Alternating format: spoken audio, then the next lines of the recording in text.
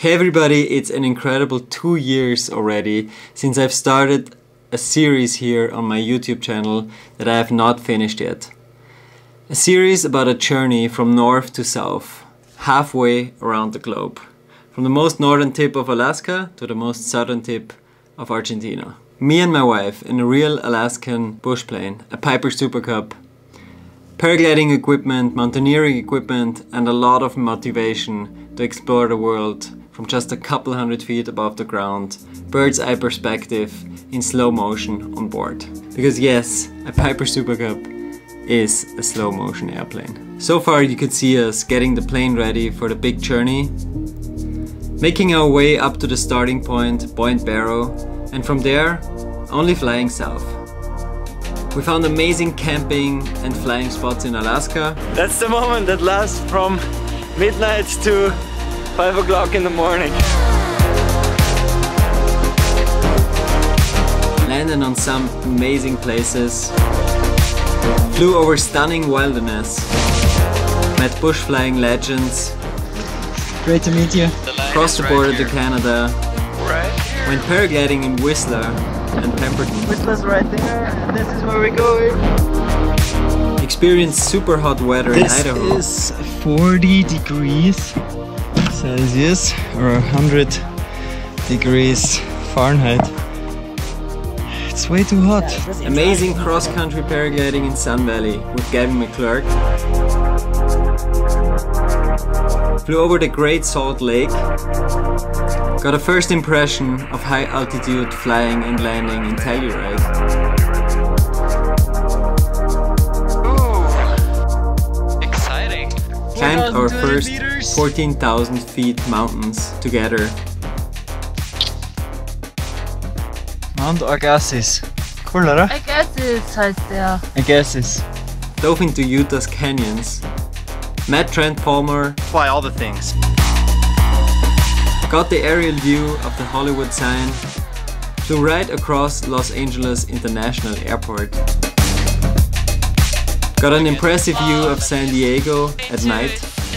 And finally crossed the border to Mexico. So this road in front of us, that's the border to Mexico. And we are gonna cross it. It's an exciting moment. This is where I stopped uploading. Not because we crashed or we got arrested. It's just because things got really exciting and busy there. I was doing all the flight planning, flying, filming and editing myself. And to make the dream come true and fly all the way to Patagonia, I had to eliminate one task. And that was editing. But as right now, traveling the world and adventuring all over the world is not possible, maybe right now it's just the right time to recap the adventure, finish the series, and dream about flying together to South America in a small bush plane. So check out the other episodes if you haven't, subscribe, and let's go see what happened in Mexico.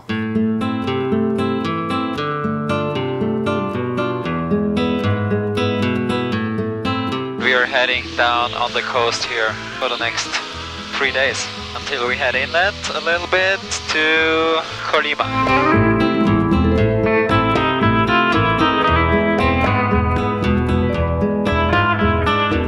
We are already in the jungle. So we are really deep into Mexico now.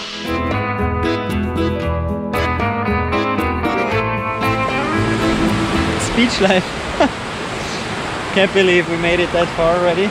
The days before going to Mexico have most probably been the most exciting days of the whole trip. It was such a big step for us into the unknown. From now on, English wasn't the main language anymore.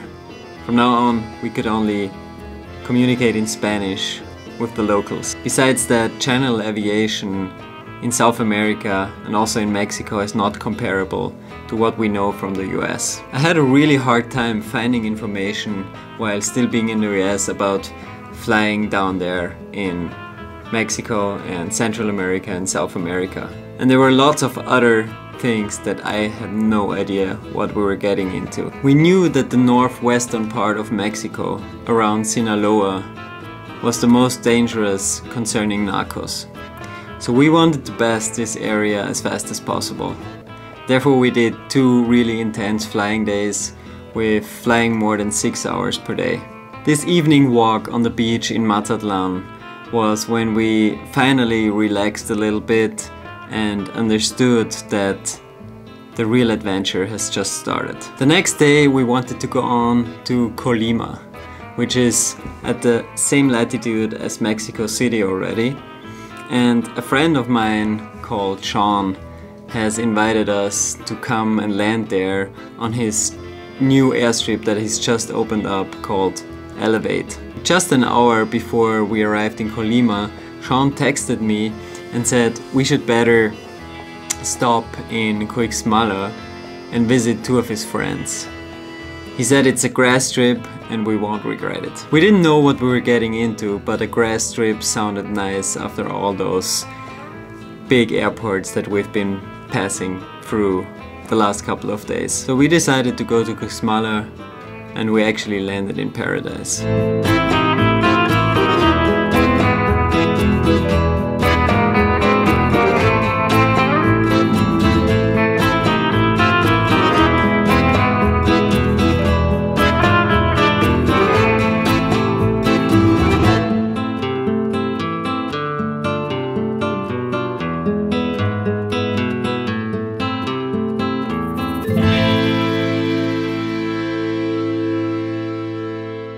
We met Toby and Davis there and they were super motivated to do some cool stuff and film some action.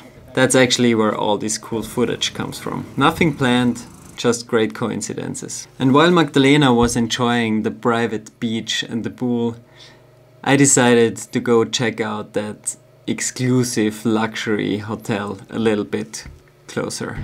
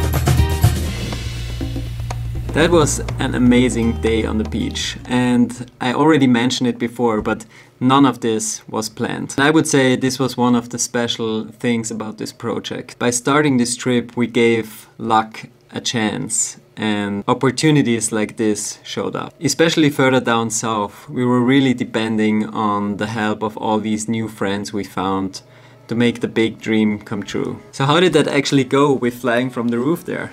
Well, I've seen that building and I knew that if I can get up to the roof and there's a little bit of sea breeze, I will be able to soar it. But now it was time to move on again.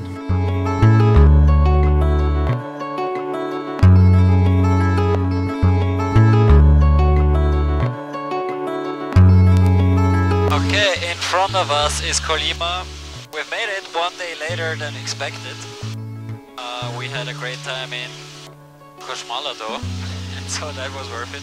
And now we're gonna land at Sean's strip, which is Colima Echo, and it's a strip he just built for his skydiving operation. With Colima Echo inside, altimeter setting 29.904, clear for lift ditch frequency. Have a good day. Thank you very much, good day. In Colima we didn't waste a lot of time. Just after we landed, Sean and Magdalena switched places and we went out to have some fun.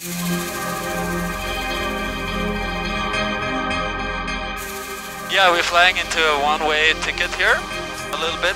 It's like a little channel.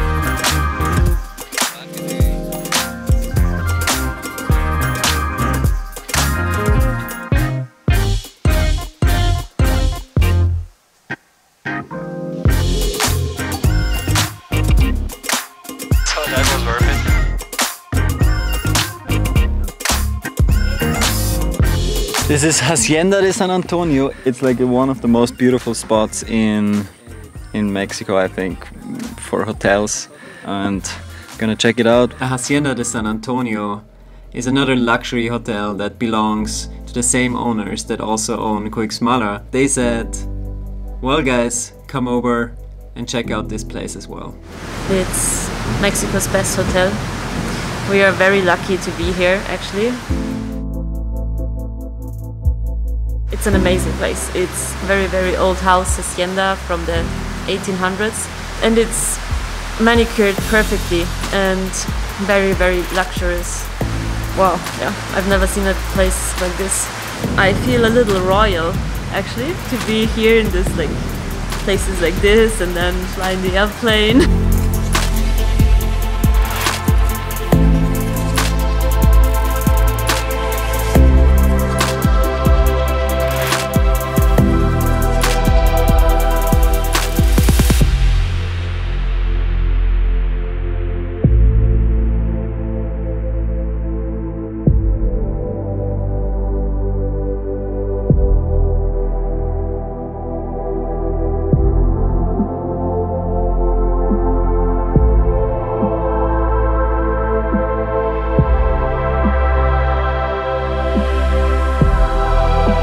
Our next stop was Valle de Bravo. It was already end of September, so we were already 4 months into the trip, and the total time we had planned was only 6 months. And in fact, we've only been to the 3rd country of a total number of countries planned of 18. And all that unknown terrain was still ahead of us. And I guess most of you guys who are paragliding pilots have already heard of this place. It's one of the most famous paragliding spots in the world. And again, we got lots of help from the local pilots, especially in Valle de Bravo from Vico, who is a local flying legend, and he told us his story, which reminded us a lot of ours. And he also helped getting all this amazing footage. I'm Francisco Gutierrez, but everybody knows me as Vico.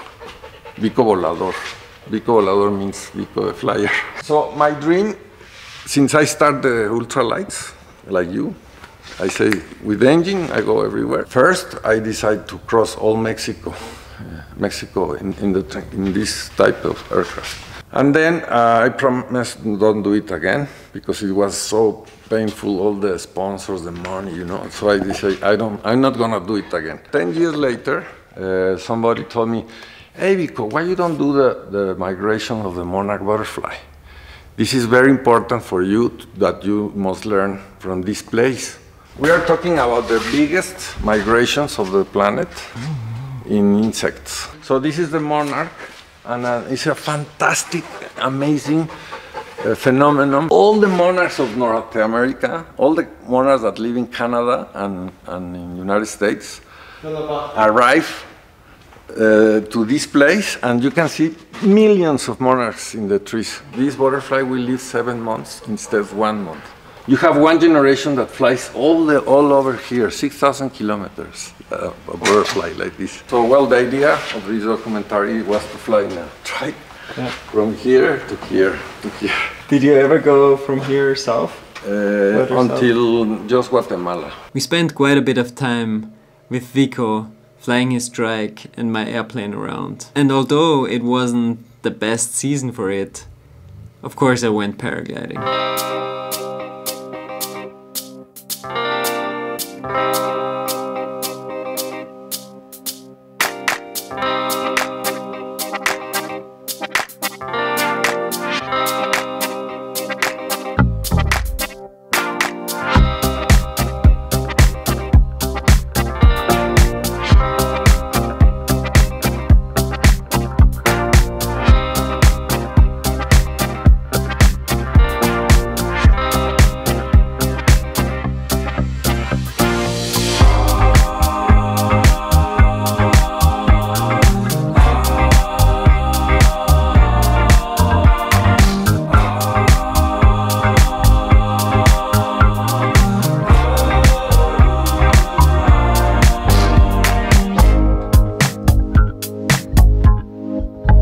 It felt great to spend some time in the open cockpit, but in the end we spent only 3 nights in Valle de Bravo, because Guatemala was already waiting for us.